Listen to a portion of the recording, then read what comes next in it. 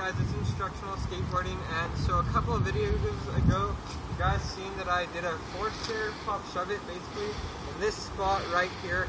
I basically did a pop shove it down it, and I've been thinking about it for the past week or two, and I wanted to get something more than that.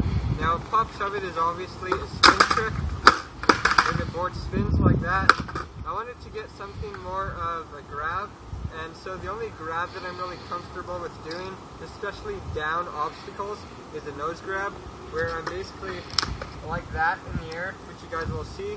And so that's what I came out here to film or get on video, and we're going to go for that now.